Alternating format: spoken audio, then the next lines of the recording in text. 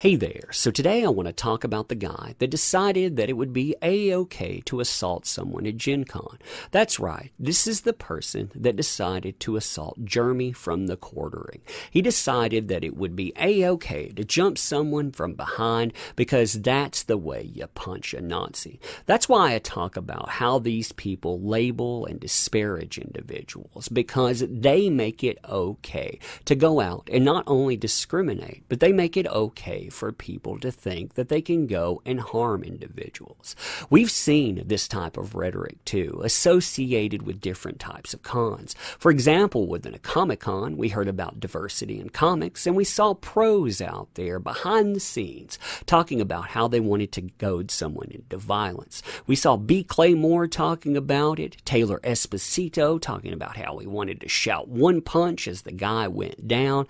We have Kelly Thompson there, we have Jody Hauser, and you know what? Nothing happens. Nothing whatsoever. We see WorldCon with John De La Rose. WorldCon, they have all of these threats that are coming in, and of course the attendees, many of them are backing out. But what WorldCon does, after someone says that they need to record for their safety, they ban them or they disinvite them. They don't want them there. That's what we see. And now, of course, we see not only this from somebody that attends a lot of functions here, that has been through many an interview, that has represented panels and on, but also, we can see them here, but we also see the con itself, Gen Con, doing damage control. This is their Twitch stream before it was shut down. You see people asking about this. Is it true you can assault people at Gen Con? You're out of here. So I heard Gen Con is full of extremist SJWs. Bam, we're out of here too.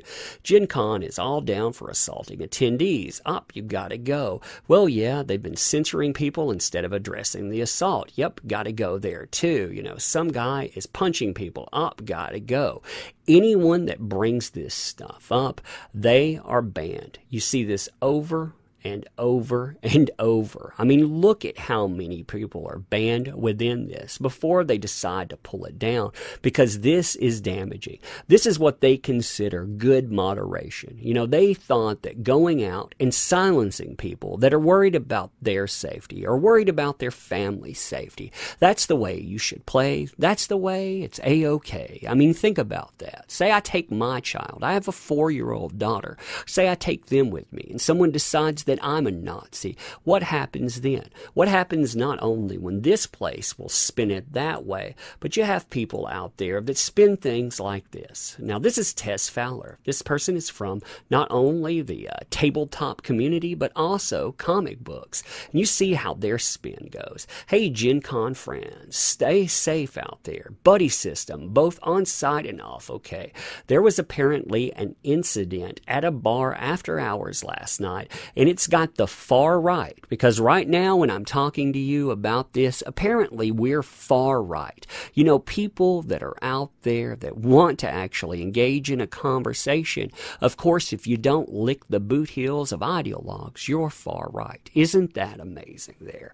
But the far right out there having discussions about assaulting crowds. Yeah, because, the discussion here isn't about assaulting people. It's about being attacked. But let's not let that get in the way. Please watch out for each other. Don't let this kill your good time. That's what they want, because they out there, those people, the far right you're talking about, yeah, them wanting to be safe. Nope, that's not the thing. Jeremy even wants this to go away. He doesn't want to talk about it, but I think it's important to talk about the person, the reaction, and then the person behind that, not only as what we showcase there, but also as a Kickstarter fraud. Oh yeah, did I forget to mention that? So when I was looking through stuff, and thanks to the person that has been helping me out with this, if you want kudos for this, I definitely appreciate your help with all of these things. You definitely deserve your kudos and your merit there. So just let me know, you know who you are, but definitely appreciate all of that. But this stuff comes up within conversation. Did you ever fill your Kickstarter? Or did you take the 15K and run?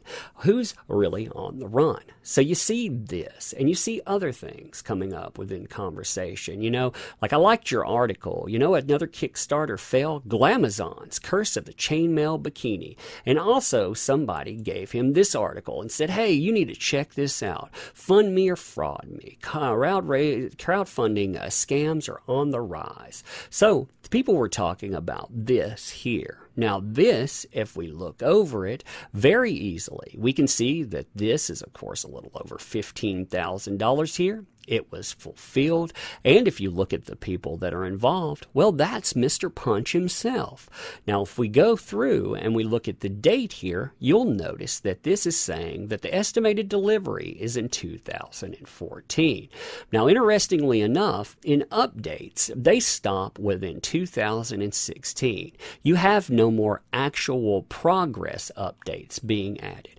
You do have a few comments that are added here when you see that. But you're talking about something that started in 2013, and you have people out here asking for official updates because the last official update was in 2016. They would actually like to see something to say that this is moving forward.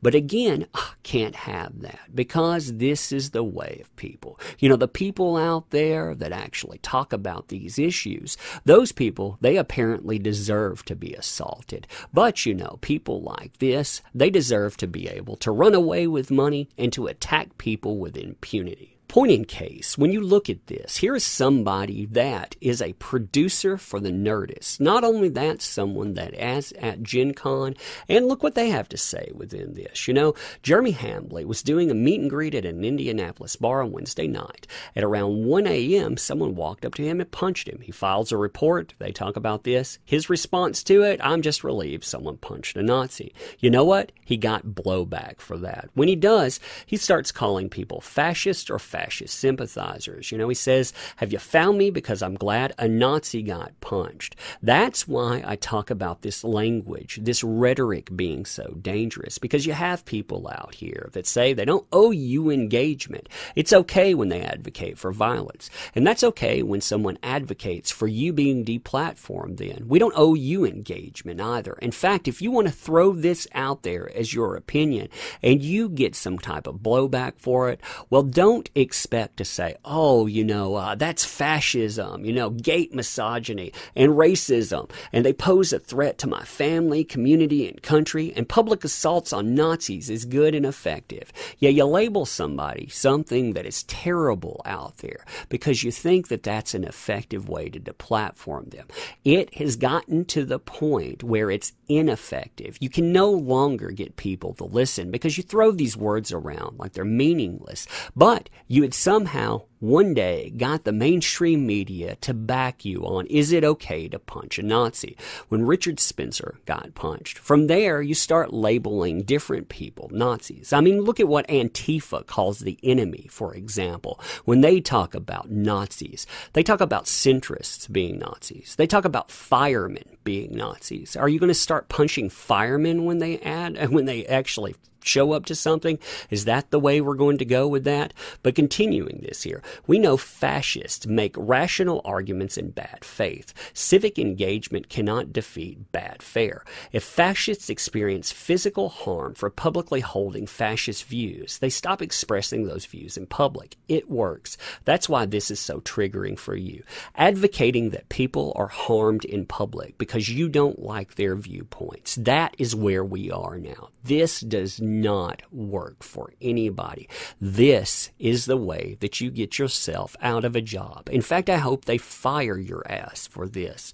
I do not normally advocate for someone being fired or deplatformed, but this gets you with that. You know, you can see, of course, with this is not the first time that McShane has targeted people he disagrees with Nazis. Like you can see Sebastian Gorka here.